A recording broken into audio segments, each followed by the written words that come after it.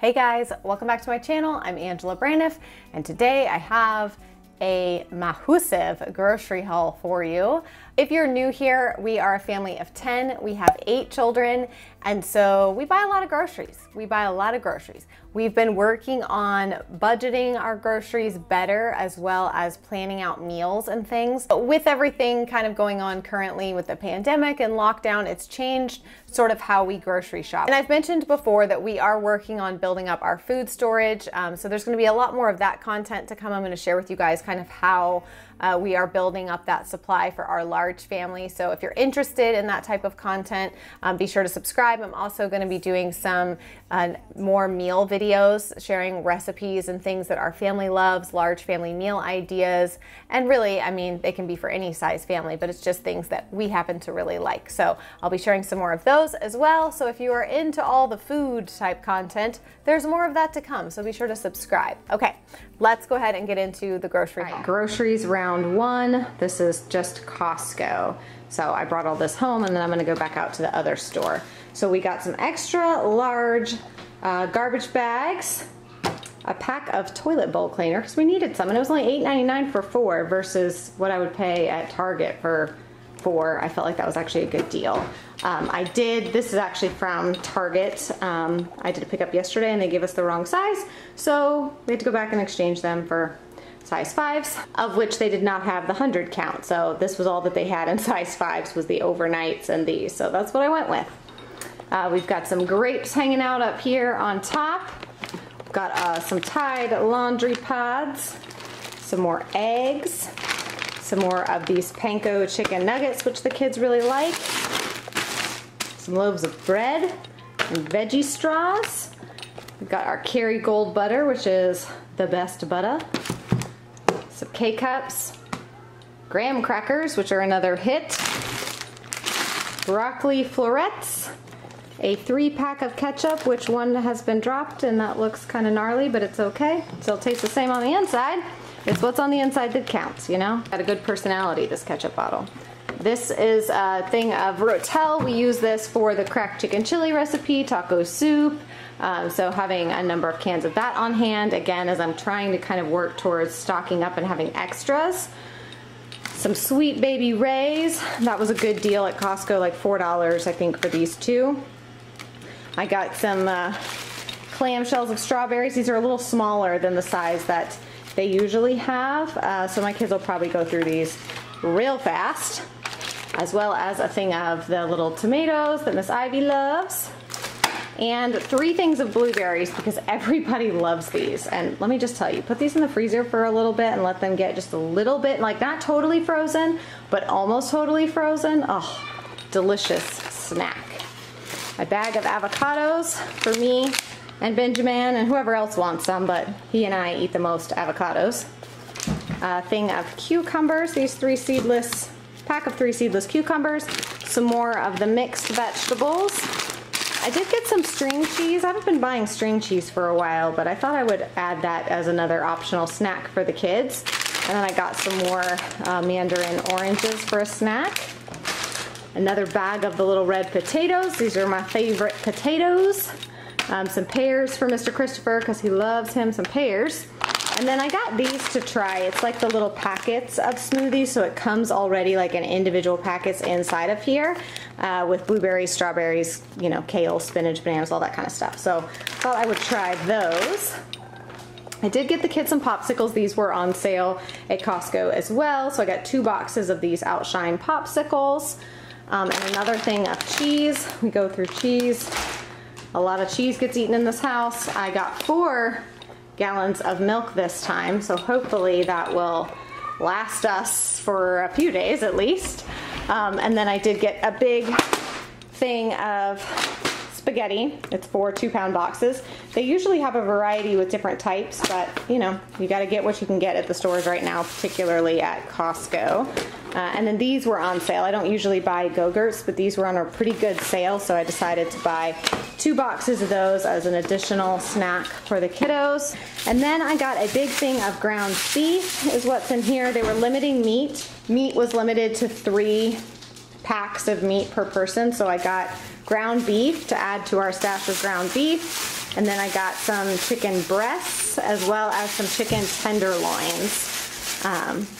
Boneless, skinless chicken tenderloins as well. So that is what I got for my 3 things of meat that they would let me get. So I felt like I got a lot of stuff, but now that I'm looking at it, I'm like, oh man, I really didn't. So I gotta go to the regular grocery store for some more things. I did get the kids, I don't know if you'll be able to see them outside there, but I got them some water guns. They had a pack of Nerf water guns for like 12 or 13 bucks, so I got them those. So the Costco order total was $452, I think. Like I said, that includes Nerf guns, which is not part of our like food budget, obviously, as well as toilet bowl cleaner, a giant thing of garbage bags, which I don't usually buy at Costco, or laundry detergent, but I grabbed as a matter of convenience and to see, I'm trying to get a grip on how I could do a once a month grocery haul. And until I know like how often we're actually going through these things and need to buy them, this is what we got. Now I gotta go to the regular grocery store. All right, so this is the loot from the second store. I just went to Harris Teeter and got a lot of good stuff, not gonna lie. A lot of good stuff. I got some feta. This is for that fettuccine pasta that we make. I got some whipped cream cheese for bagels and whatever else, and just some regular cream cheese. Use that in different recipes and stuff. I got some peppers here. I had a hankering for grilled peppers and onions. I had a hankering for certain foods, and it's interesting because I found everything I was looking for.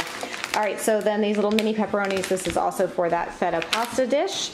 I got some tomatoes here and some mozzarella cheese. I have some balsamic glaze, and you'll see in a second I got some basil. Big thing, half and half for Christopher. Little spritzers, you know, just a little spritzer. Got a very large thing of ice cream for the kids. That was their request. Now I got some corn. Corn is surprisingly more expensive than I expected it to be, and we don't usually buy it often, but I thought these would be good on the grill, and I know the kids like it. And then I got just some crinkle cut carrots. These are for Benji. And these sweet potato straight cut fries. These are also for Benjamin. Then some pickles. That's a favorite snack of the kiddos, is pickles. And then 2 bags of broccoli slaw, because I saw this and I was craving it when I saw it. I was like, oh, that sounds delicious. So I got some broccoli slaw and some dressing for it. Now, pork is very expensive right now because of the shutdown and the issues in the pork industry. So I got some sausage, breakfast sausage, and some sausage patties. Bacon was insane. This was $10. This one was $8, and they just ridiculous. But I went ahead and got bacon, even though it really annoyed me. I got some original oats. These are for Benjamin. And then 2 boxes of the cinnamon and spice. That is for me and the kids. I love this, but the kids like it too. So that is for us. I just got 2 boxes of that. And then I got some multi-grain waffles. These are for Benjamin to cut into like waffle sticks for him to eat. And these ones are gluten-free. So since he'll be kind of trying these things for the first time, I just wanted to kind of have 2 options there for him. For his little breakfast options. Yes, I hear you over there. Then we got a big old giant thing of spaghetti sauce. Self-explanatory. Some elbow macaroni. I usually get these things in much larger boxes, but again, I just kind of have to get what is available in the store. Christopher requested bow tie pasta. I'm not sure what he wants to make with this, as well as a penne. These are the greatest gummy bears of all time. I'm just going to say that. I'm going to leave that there. If you've never had them, try them. So delicious. I think this somehow made its way back out of the pantry because I didn't buy this. I got a thing of mini pretzels for the twins. They love those. And then some Louisiana sweet tea. Kids like some sweet tea every now and again. And then I got some of these canned things of salmon because my mom used to make salmon patties. And she would take the canned salmon and then use like a breading on the outside and sort of fry it up basically in a pan and make these salmon patties, and they were so delicious, and I haven't had them in like 20 years, and I thought I'm gonna make them for the kids and see if they like them as much as I did when I was a kid. And then I got some extra large black olives These, CR uses these sometimes in different salads that he makes, and I like to just eat them straight out of the can, like a bridge troll. And I got, you know, we buy a lot of cans of beans, and so I bought bags of the kidney beans and black beans, and I thought I would try my hand at cooking them myself and see how that goes. You know, first time for everything, might as well give it a shot, right? I feel like it would be cheaper in the long run. Probably not easier, but we'll see. Some apples, some Honeycrisp apples. These are CR's favorite. He makes me buy Honeycrisp every time. The best. Even though they are ridiculously expensive. So 2 bags of Honeycrisp. I got a basil plant, which I gotta transplant him into something so that he can survive, hopefully. And a thing of garlic. I did not have any ripe bananas or anywhere close, so I got those bananas. Crispex is the cereal request of the children. I got them some more Yum Yum sauce. They love this on CR's fried rice and other stuff. So I got Yum Yum sauce.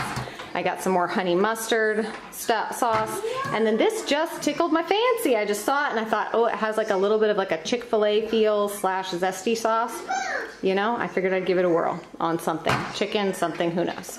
Let's see what else we got over here. Got some shaving gel, some hairspray, and some deodorant. And on the back of the table, we're coming around the end here, I've got the brioche bread that we use for French toast and a big thing of rice. And then I stopped at the produce stand to see if they had anything that I just couldn't resist.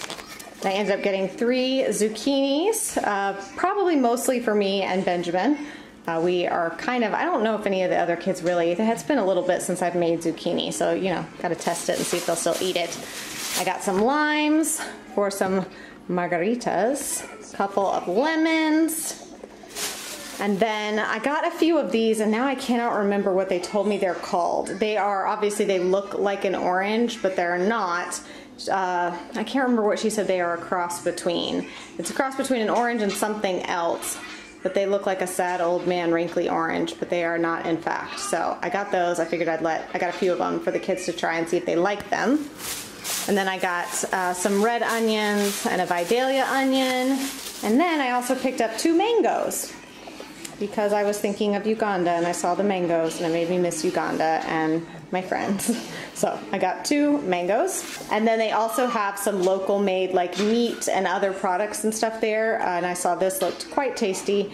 This pico, very fresh looking, delicious looking pico. So I grabbed that as well. So that is everything from the fruit stand or produce stand and Harris Teeter. Okay, so those are the groceries that I got. As you can see, I'm really feeling the like grilling and outdoor stuff. It's been like in the 80s here and sunny, so it's that time of year where I feel like everything should be cooked outside, and rarely, if ever, should we be cooking anything inside because it gets too hot. So yeah, like I said, we're still working on food storage and kind of coming up with a plan for that. We've got the freezer set up. We're just kind of slowly adding stuff to it, but right now there are still so many limits at the grocery store in terms of like, I can't buy a bunch of extra pasta. I can't buy a bunch of extra meat. Because our family's so large, we use pretty much up to the limit. So if they're like, you can only buy 3 things of meat, like that's what Costco was today. You could only buy 3 packages of meat. And so that's pretty much what we need, you know, to feed our family. So there's not a lot of extra. So hopefully once things settle down, we'll be able to start sort of building up our supply, and I'll take you guys through that process of how we're planning on stocking up. I think based on everything, all the research I've done, I think we're gonna look to do like a 3-month supply of food. Just to have on hand in case of emergency, in case something like this ever happens again and the grocery stores are actually out of things like they have been. And now, as you guys, I don't know if you guys are seeing this in your area, but particularly pork prices and all meat prices, but pork prices really high. So yeah, it's got us, you know, looking at alternatives and looking at things differently. I think we're going to start looking for a local farmer and, you know, butcher where we can get meat. We're starting to look more for local produce and things, which is great. I mean, we probably should have been doing that all along, but when you have 10 kids and you work, or 10 kids, I don't have 10 kids. When you have 8 kids and you work and all of the things we've got going on, some things just, you know, move down the line of priorities into this is more convenient to just shop this way. I feel good about the direction that we're moving in, and I am excited to share with you guys once we finally get everything sorted out for our food supply, and I'll share all of that with you guys as we move along. So be sure to subscribe to my channel if you've not already. That is it for today's video. I hope you'll have a fantastic day, and I will see you again very soon. Bye.